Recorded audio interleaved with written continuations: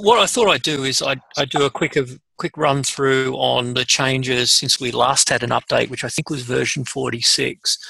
And so go through all the changes since then, and if necessary, I'm happy to hang around and answer questions that people might have. So I'm going to do them kind of in chronological order based on the releases. I've cut down the README file here. These are the things which I thought were somewhat significant, so there's just about a page of them.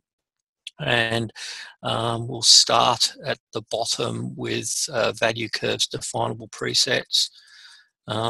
This here's version 50. You can tell it's version 50 because it looks like yours looks like.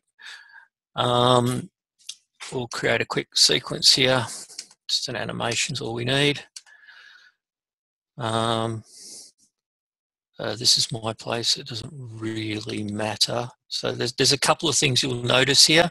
You'll notice that there's now these coloured boxes that appear on some of the models. These appear only when the model is a single colour model. So these green bauble outlines are some white surrounds that surround some baubles that sit in my window. They happen to be set up as white strings. If I go to my layout and find one of them up here, here it is, it's one of the outlines. You can see if you go down to string properties that it's a single colour and it's white. And so consequently, when you're in the sequencer, it shows that it's white here. This one's obviously blue and this one's red, etc. So it's an extra hint. A lot of people struggle with single colours and don't quite understand how they work. But let me give you an example, because some people don't really understand this. If I put an on effect onto this thing here, which is green, and this is currently set to be colour white, and you'll notice that when it's set to colour white, it shows up as green. If I was to set it to colour red, it would be off. If I was to set it to colour green, it would show green.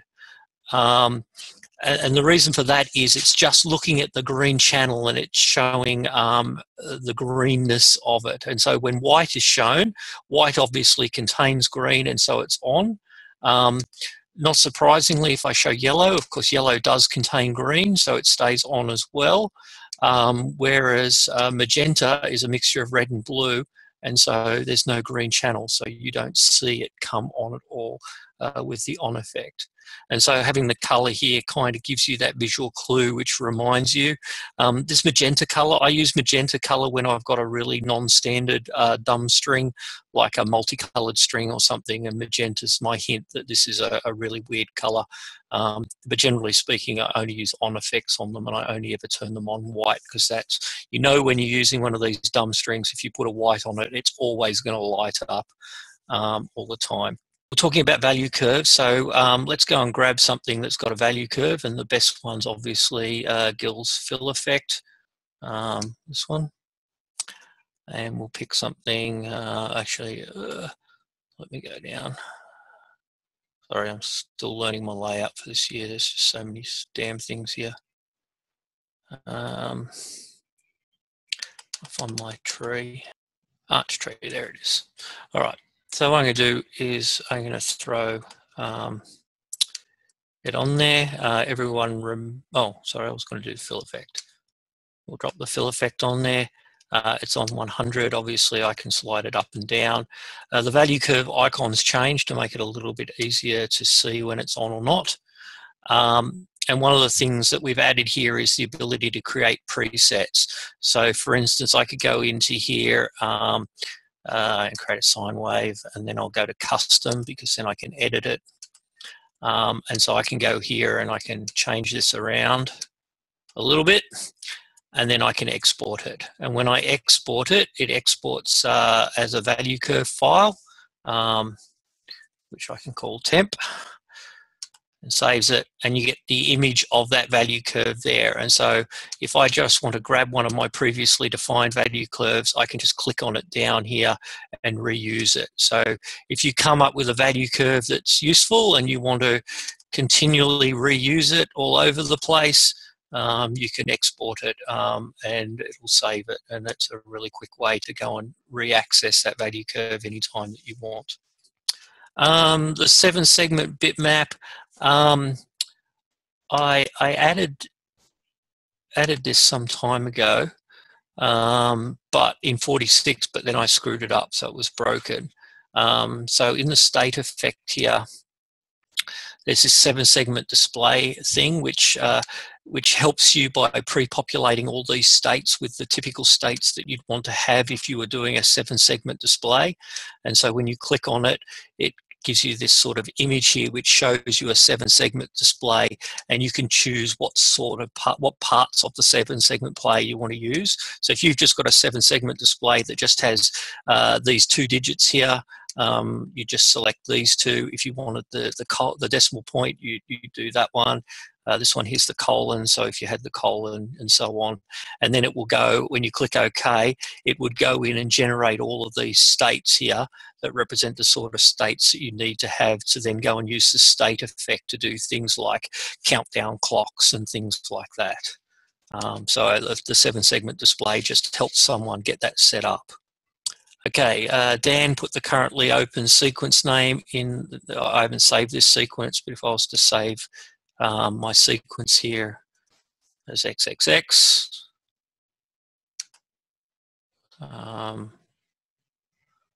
it's meant to put it up in the title bar. Not sure why that didn't work.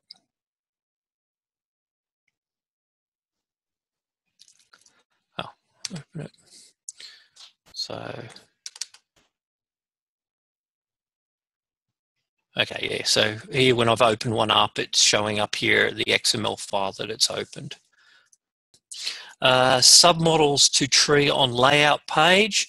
So what this means is on the layout page here, if you have some submodels, so as I do here with my star, for instance, I went through and defined these submodels here with the little submarines against them, and so it just shows what the submodels are and what the start channels and the like are for them. Match duration effect alignment option. So that's in the sequencer. So if I go down here, and as you all know by now, if you don't have any timing tracks selected, you can come down to here and you can do things like, so I'm going to stretch this one out.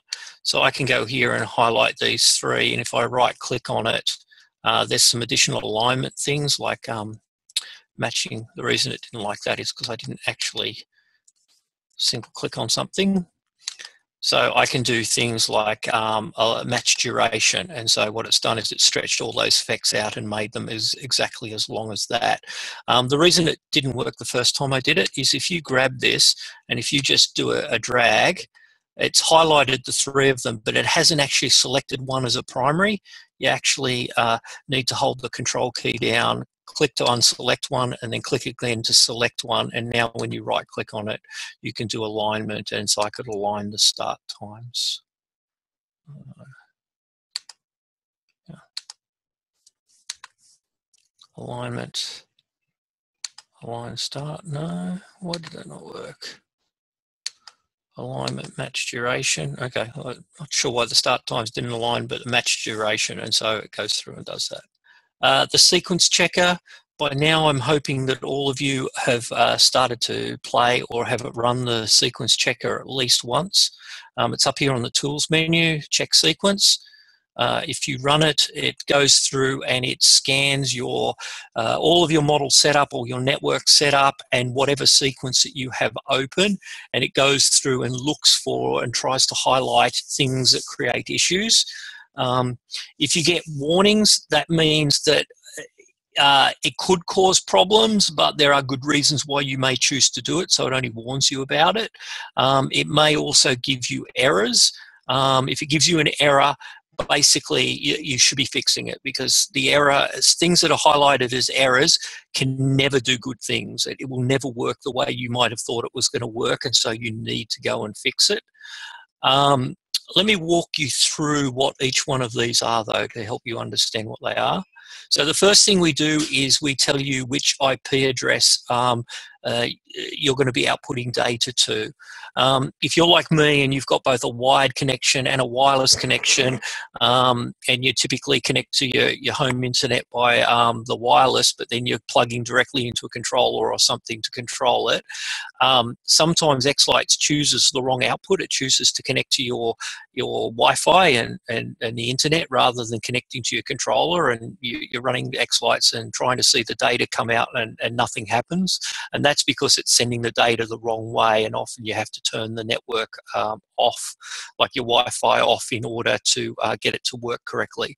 So this here is telling you which IP address it's going to be sending data out, and you can then go and check whether that what controller that IP address is allocated to, which will help you understand whether the data is going the right way. Inactive outputs, you'd all no doubt remember that you can enable and disable controllers here. In up to version 50, if you double click on one of these, it will actually inactivate it, or like that, or reactivate it. And people would sometimes accidentally inactivate them and then wonder why that data wasn't being sent out. So this just flags as warnings, because it's a perfectly valid thing to do, any controllers that you might have inactivated. Overlapping model channels, this goes through and highlights any potential overlaps that you might have between models. Now, these ones here are actually all legitimate. These are all intentional model overlaps where I have shadow models. But sometimes you don't actually mean to have the overlaps that you have. And so you need to go through this list and make sure that you're comfortable that all of these are okay. Having models with overlapping channels, and when I first ran it, I actually did have some problems.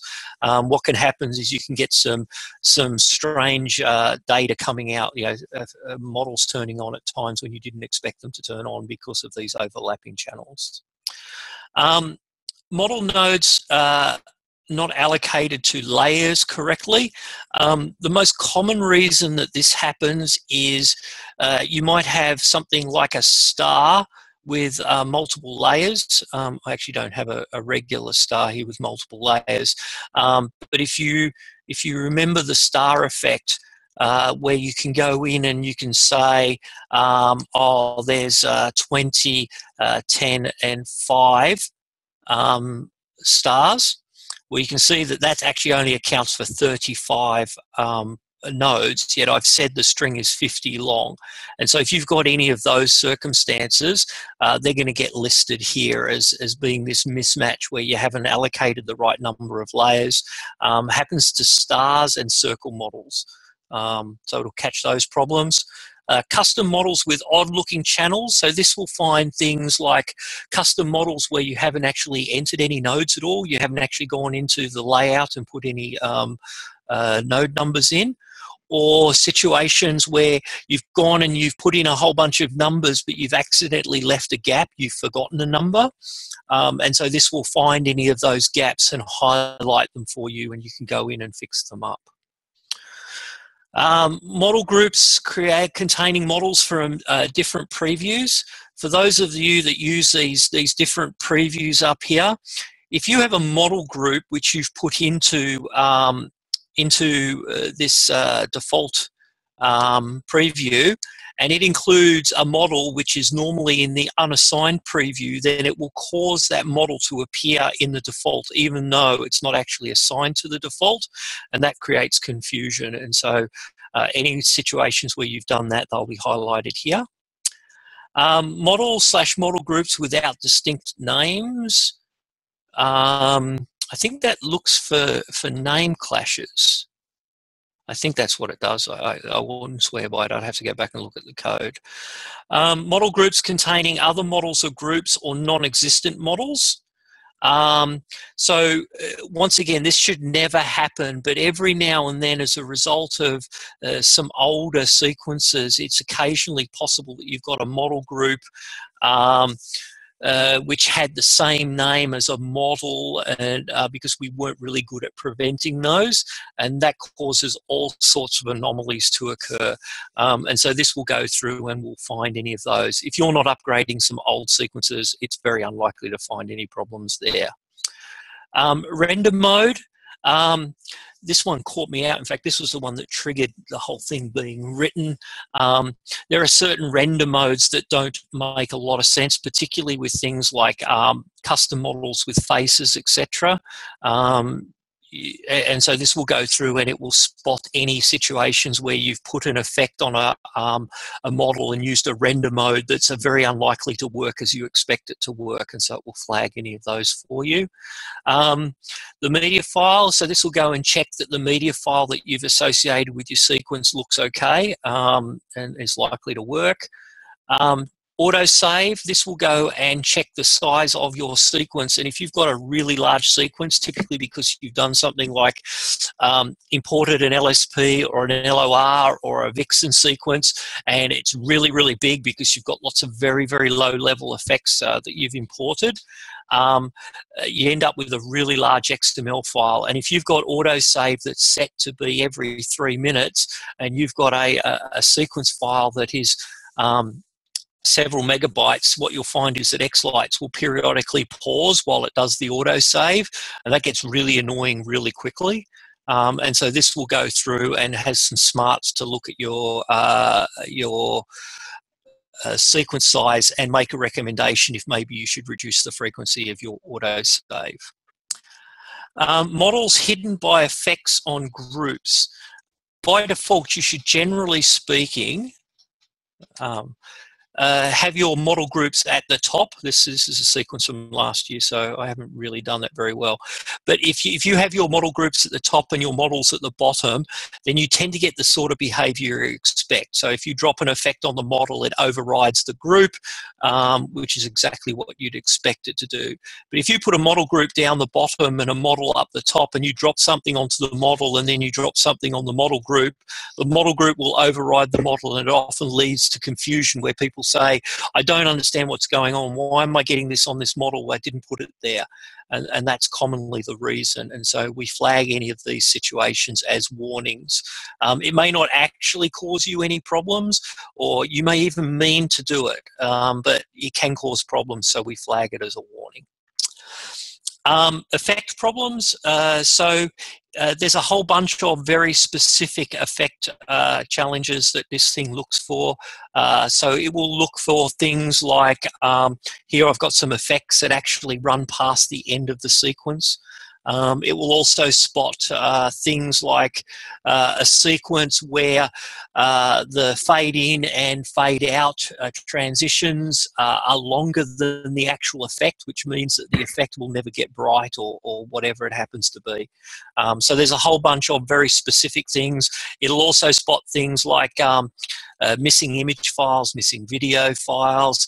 If you're doing an XLights import from someone else's sequence, this can be really useful because it will go through and tell you if any of the image files or whatever else didn't come in correctly and therefore won't work. And it's a much faster way to find problems in sequences than going and looking at it manually. So there's a whole bunch of stuff in here. It keeps getting added to. I think there's even a few more things that will be in 51. This is the 51.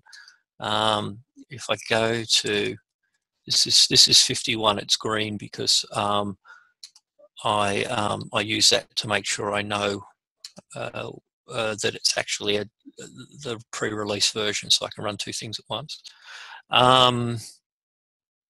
Yeah, I'm not sure there's anything else there that's particularly new. So that's our check sequence. Definitely suggest you do it. If you ever have a problem, if you ever get a behavior you don't expect, quickly run check sequence, see if it tells you. ArtNET support. So this came, I think it was in version 50. You can now add a ArtNET controller. You need to specify an IP address. There's two different ways to specify the universe. ArtNET has this concept of network, subnet, and universe. It actually just ends up turning into a number, and so some people just use an overall universe number, which is really just these things all broken up. So if I was to make all of these a 1 and flick over to the universe only, that's actually universe 273. So there's a couple of different ways. just like E131, you get to specify how many channels and you get to specify a description. And it should then work. The other thing is there is the ability to turn on frame sync. So if you go up here and turn on frame sync, if you're using ArtNET, it will actually send out synchronization packets. So what it will do is it will send out all the packets to all your ArtNET controllers, and when it's sent the last packet out to all the ArtNET controllers, it will then broadcast out a sync packet to the ArtNET controllers, which in theory, if your controller is fully compliant with the synchronization spec, will cause them all to then implement that packet, that data at the same time, and get enhanced synchronization. There's also E131 sync. So the new, not quite yet ratified E131 spec has also a synchronization capability. And here you just need to define a universe which you don't otherwise use for anything else. And define that on each of your controllers to say that this is going to be the sync universe. Do you need to do that? No, you don't need to do that, because what I do is when the packet gets sent out to the E131 controller, it includes a note to say that this will be the sync universe. And if you've got a controller which supports the E131 sync spec, it should then wait to see a packet come out to synchronize that controller. To my knowledge, none of the controllers yet support this, but I know at least Dave Pitts was talking about including this on the Falcon controller. It would only need to be a firmware upgrade at some point should Dave decide to do it. By default, that's turned off just to avoid confusion, because for most people, you're not going to be using it, definitely not this year. Palette quick sets. So there was a couple of changes we made to palettes. One thing that people had asked for was, you know, if you've got this palette here, what you might want to do is actually save that palette. So, you know, I might then switch to another effect here. I don't know, I'll find another one somewhere. You know, this one here. It's not very different, is it? They're all very similar. Oh, yeah, that's a different one. And then you go and you drop, I don't know, something else on. And you say, actually, that's not the color palette I want. So those two palettes that I've saved now sit in here. And so I can do a very quick change to that palette. What it won't do is it won't set you tick marks. You need to go in then and choose which colors you want to use. But if you've got a couple of palettes that you commonly use across things, and you just want to be able to quickly apply them up here rather than having to click and change each one. If you use color curves, remember the right click on these to go and define a color curve. What are we doing? So if I was to define a color curve there, again, I could save that, and that color curve is down here. So those color curves are also included in those palettes. So some quick ways to get at it. This one, so if I wanted to delete this one, I just highlight it here, so it's here, and then I click the X and it deletes it from the presets. There's also this reverse palette here. So if I want to quickly reverse this palette, so it goes black, red, black, blue. So now the black, red, black, blue is at the back. So it just flips it around.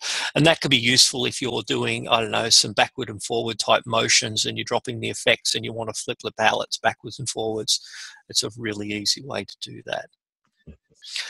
Random color curves. Most typically people use very simple gradients.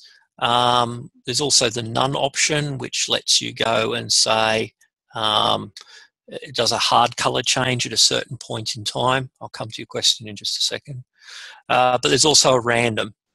And what this lets you do is you choose two different colors, and it will then randomly choose colors between those two colors and give you a really random distribution.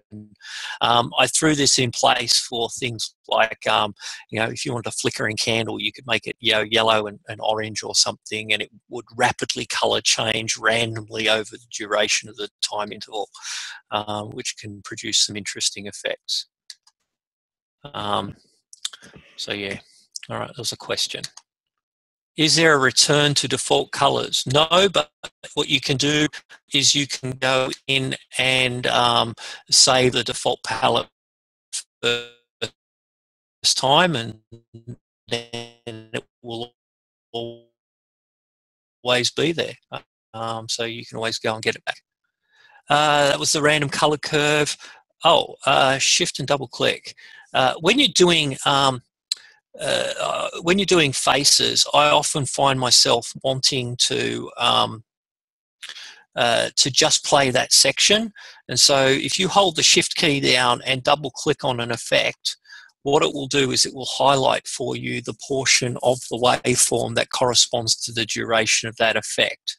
And so you can come up here and, whoa, that was loud. So you can go there and do looping and whatever else. So it's a very quick way to choose various durations of the effect. It also works with your timing tracks. So if you go shift and double click on a part of your timing track, it will highlight the piece of the waveform that timing track represents as well.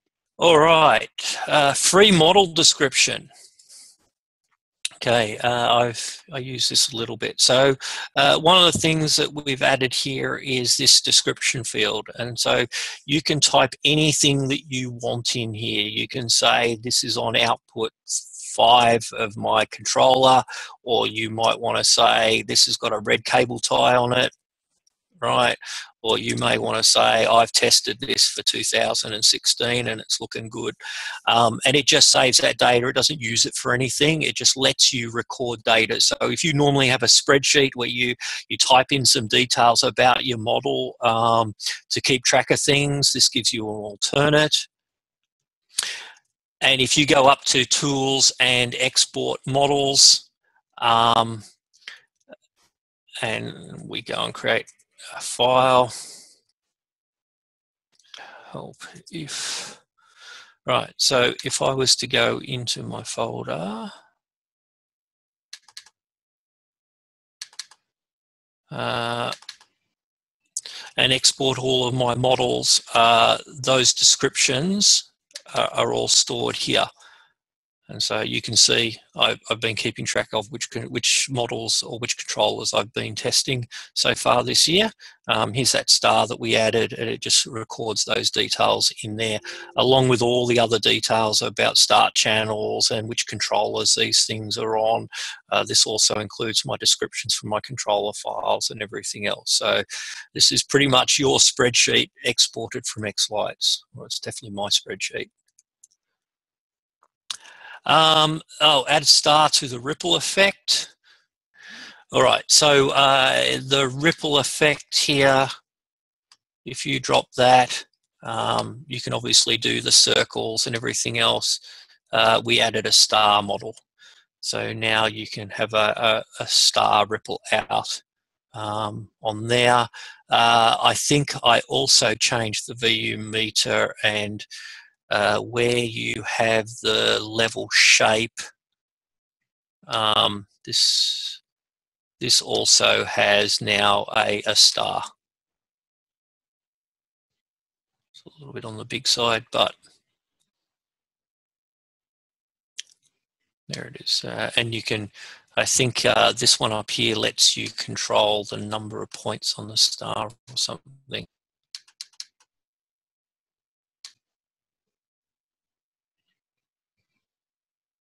Oh, sensitivity, maybe. Yeah. So yeah, you can change the number of points on the star, change it down to a 5-pointed star and things like that. So yeah, that's all new there as well. Show waveform selected duration. Okay, so you see here I've got the waveform selected. Over here it tells me that I've selected 21.2 seconds of the waveform. So sometimes that's useful when you're trying to edit things out, or you're doing some timing, etc., as to know how much of the waveform you've chosen can be useful. Mouth hints to faces dialog. Okay, so in the layout, I've got my faces here. If I can click through far enough. Okay, and we go into our faces data. What I've done is I've placed alongside here each of the phonemes, the little images that represent the mouth shapes for the phonemes. So when you're sitting there and you're trying to work out, have I got the right mouth shape for an O, you can see that an O should be a large circle, and yes, I've managed to select a large circle, and it looks like the best pixels that I could use. For the E, I've used that mid-size. Could I make it bigger? I could. I've used that for the L, but it saves you having to have a separate reference sheet to go and look up to work out which pixels to highlight for your faces. I think it does the same for all of them. So even when you're doing the matrices, it still shows you what those images are to make your life a little bit easier and save you having to flick backwards and forwards. We've shown you that one. We've talked about that one. Value curves on the Shockwave fan and morph effects. So these were changes that Gil introduced. He published some actual videos on this stuff, so I probably don't need to spend a great deal of time on it. But the fan, the galaxy, and the morph effects are the superstar-like things that Gil built. And he's gone and added the value curves to many of the parameters. And there was one of the Wednesday night Zoom conferences in the States, which was recorded, where Gil spent a bit of time going through and showing how to use each of these. We've all done value curves before, so I'm not going to go in and demonstrate them, but basically almost all the parameters here he's gone and added value curves to. So you can get some pretty interesting effects with them now, particularly with morph. Change the default model back to minimal grid. What Gil means by that is that when you create a model group, most people don't necessarily realize it, but there is a default layout model, and there is a minimal grid, and he's changed the default back to that. That's useful because it limits the size of the underlying matrix. Because what happens in XLights is, behind the scenes, all of those yellow highlighted pixels are all being overlaid onto a grid, and a minimal grid tries to build the smallest possible grid to represent that, and that's, generally speaking, the better way to do it. Blend modes, additive, subtractive, min and max blend modes. What Dan is talking about there is these. Oops. So he's added some additional blend modes here that bring things together. So maximum will take the maximum brightness for each pixel across the current layer that it's on and the layer below it. Minimum will take the minimum. Subtractive subtracts, I think it subtracts the top layer from the bottom layer, and additive adds the two layers together in some way. So it's just another way to combine layers. As usual, spend a bit of time, play with them. That's the best thing to do. Add effect descriptions and effect export to, okay, so actually there's a couple of things I've done here. This will be the last thing I'll do. So one of the things I added to this is you now get some stats at the bottom here, such as here's the number of models that you have in your sequence. This is the first channel that you've used. This is the last channel that you've defined, but this one here is the last actual channel that you've used. So this is because I've defined more controller channels than I've actually used. And bulbs is a calculation that tries to work out how many lights I've actually defined. This can be a little bit skewed by things like dumb strings, where unless you've modeled that accurately, obviously it won't count the bulbs correctly, but it will do things like count your pixels correctly and give you a fairly accurate representation of just how big your display is, help you make your tag in AusChristmasLighting a little bit more accurate. Effect descriptions. Okay, so this one came about as, sorry, wrong one. Let's go back to my other one. So this came about due to a request from one of the guys, Matt Johnson in the States. He wanted to be able to put a description alongside an effect, and so like create a tag on an effect so that he could basically collect some metrics around his sequence. So you can go and put a code or something on it, or even select a handful of them and go in and say, I don't know, call it GGG, and go and put various data against each one of these. And then he wanted to be able to go up and do an export effects. What this does, which may or may not be useful to you,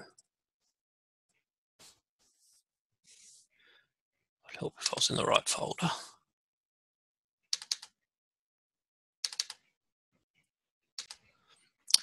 So what it does is it basically exports all of the effects, their start time, the duration. If you've gone in and put a description against it, it will include the description. It'll tell you what the effect is on and the type of that effect.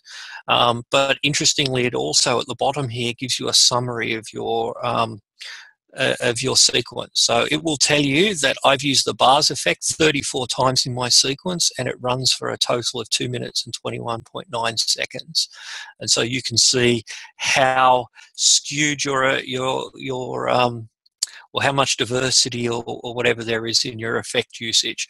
I don't think a lot of people are going to get a great deal of use out of it, but in Matt's case, he's doing some commercial stuff and was looking to balance the use of his effects across the sequence, and wanted a way to be able to look at that data and filter it and sort it and all of that sort of stuff. So that was that one. Add key model stats, we talked about that. Garlands on the tree, make that optional. All right, so for a long time there's been an effect here which hardly anyone uses called the tree effect. Okay, you typically would use green rather than red.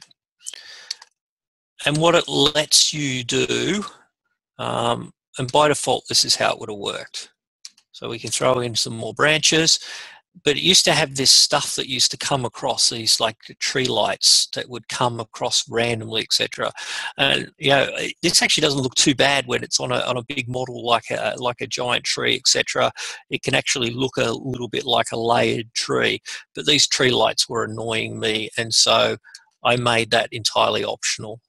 So now you can turn them off and just have a static tree, and then you can overlay some images of some baubles or something else. I don't know, whatever it is you want to do. Multi-layer insertion.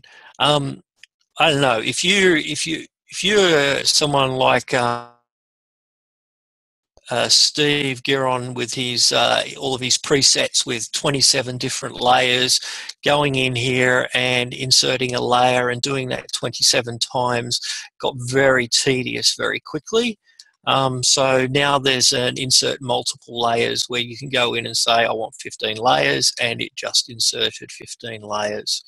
So if you're using multiple layers a bit, using your presets and saving things with lots and lots of layers, this makes it so much faster to insert the layers you need to then go and paste your effects in.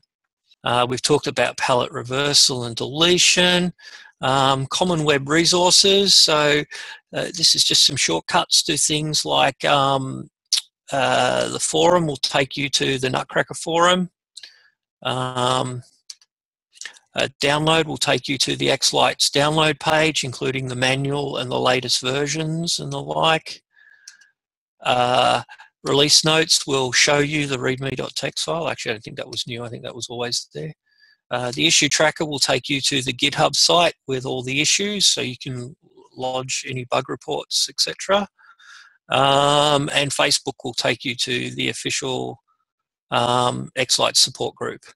And if you're not a member of that support group, I suggest you get yourself there, because there's an awful lot of stuff that's available there that's definitely worth knowing. So yeah, so rather than having people know what those things are, these are now all here as easy to get to shortcuts. Fixed contrast on oversized subbuffer. Okay, yeah, this background here used to be light grey. What some people don't realise is that you can actually, when you're doing the subbuffer, so for those that remember, the subbuffer lets you limit how far the effect goes. Well, you can actually take the subbuffer up beyond the size of your effect. And that can generate some interesting outcomes. But it got very hard to read because this was a light grey and now it's a dark grey and it's easy to read. Import effects and export of effects, remember the last type used. So if you're doing import effects, this used to always default to the first. Because most commonly when I do importing, I import an XLight sequence, it's now remembered that, and so it's a one set of clicks. Same when you do an export, if you're exporting a model, and you've chosen to do it as a an uncompressed video or something, it will remember that, and next time it comes in and you do an export, it'll assume you want to do it to the same format. Fixing animated GIF files. I don't know how many of you use animated GIFs for images using the picture effect. They used to work, but only a handful. There was a whole bunch of them that would generate all sorts of weird behavior. The image would jump around. You get partial rendering of images and it just all looked bad. That's all been fixed. It was somewhat fixed in version 50. There's a few more fixes in version 51, which I think have got it pretty much down pat. So pretty much any animated GIF should now render correctly in XLights. Fix node names. I don't know much about that. Actually, I think I meant to delete these. These are just bugs. There was the value curve icon, we talked about that. The -R command, so this is a command line option. There was a post actually that that Sean put on the Facebook page that demonstrated this and provided some samples that you could use, a sample script that you could use. Actually, I do have one floating around here somewhere. Okay, build all. Here it is. So basically, ignore the time command. That's just something that shows how long it runs. But you can run XLights using, in this case, a batch file with this /R switch and list the XML file. And what this script will do is each line will run XLights. It will open up this sequence. It will render and save the FSEQ file, and then it will close down XLights and move on to the next one. So if you do something like a small change to your network setup or a small change to your model setup, but you don't actually change your sequence and you just need all the data to properly re-render according to the changes in your models and everything else, this is a great way to go through and just refresh all your FSEQ files, which of course you can then transfer over onto your Pi player and play. Like I say, there is a post on the official forum by Sean which goes through and talks through that process. So I won't go any more into that. And finally, oh, I know why I'm looking at the wrong one. Sorry. I'm meant to be looking here. Allow arrow key to be used to scroll model list in layout. Right, so that's here. So you can press the arrow key and move up and down through the models. A couple other things I fixed. If you wanted to select, if I wanted to, for instance, select all of these snowflakes, I used to have to press the shift key and drag to go and select all of those snowflakes. Now, as long as you're not on top of a model, which I was then, but if you're not on top of a model, you can, oh, well, this will be in 51. We're now in the 51 ones. So if as long as I'm not clicking on a model, I can click and drag and highlight to select models on here. As you saw in 50, you can't. You have to hold the Shift key down in order to get it to do that. In 51, you will be able to just do that, and something crazy like delete all my models or something. You can also, you always could click on a model. He says, hoping you can click on a model and use the arrow key to move it. Now with this, you can also highlight and select all those models. Oh, I somehow managed only to get one. And if you press your arrow key, you can see they all move together. So you can manually move your models around.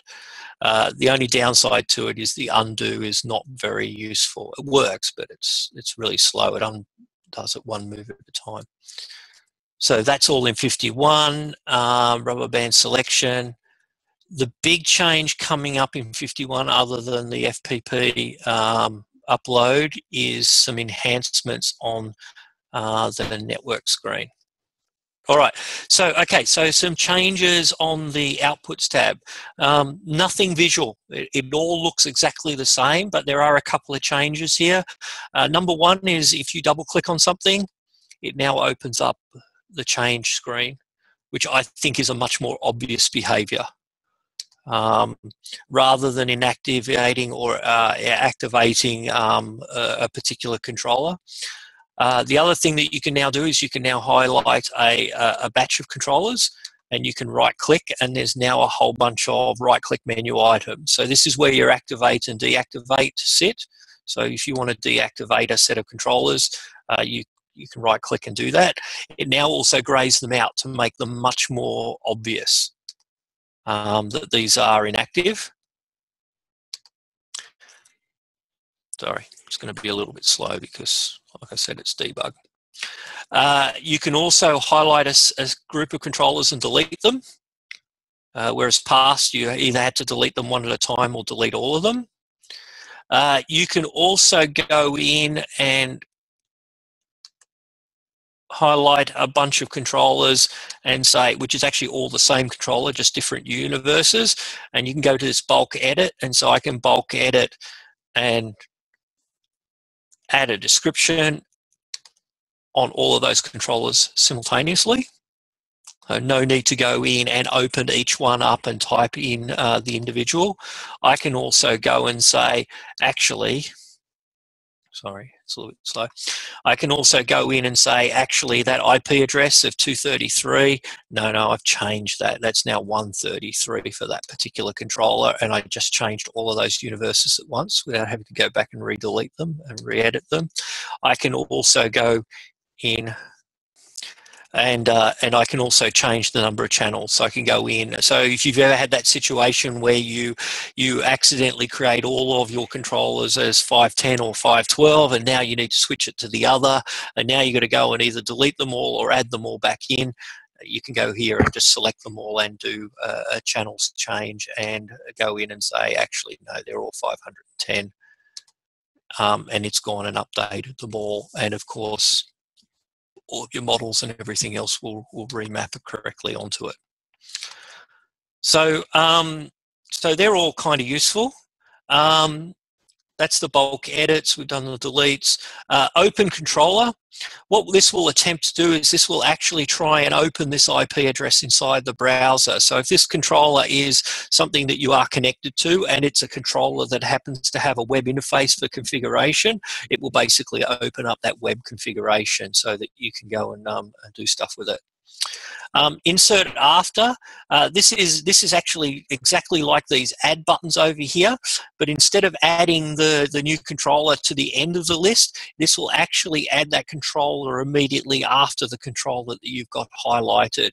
So rather than having to go and add a controller and then move it all the way up the list, which might be, in my case, I've got 98 universes or something here, that's going to take a lot of time and it's going to get very frustrating. If I wanted to add a null universe just there, it did it and it inserted it in exactly the right place. The only one that's difficult is if I want to add one above number 1, I actually have to add it below number 1 and then move it up a couple of times. But either way, this will be so much faster once you get to muck around with your networks. If you've got a configuration that is more difficult than someone who just goes and blows it all away and just allocates a block of universes and doesn't worry about it, mine's quite a complex controller configuration with lots of different numbers of channels set up, and so these things will save me a little bit of time when it comes time to play with it. And I think that's it.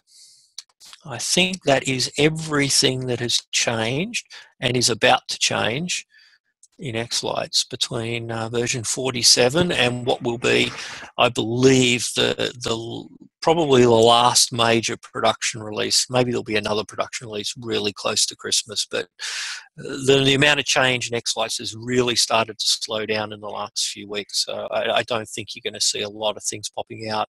All the guys are busy setting up their Halloween displays and obviously getting ready for their Christmas displays, and so they're not going to spend a great deal of time changing things between now and Christmas.